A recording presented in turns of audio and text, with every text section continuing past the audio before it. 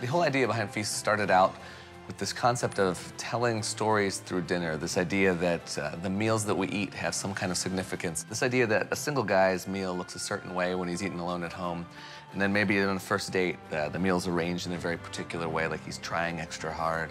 I wanted Winston to move and act like a real dog, and in order to do that, we had to bring in Puppies into the studio to observe and to play around with. Oh, puppy days were so fun. It was amazing. I'd look up and I'd realize not only was our crew there to play with puppies, but a whole bunch of other people that weren't working on the movie either.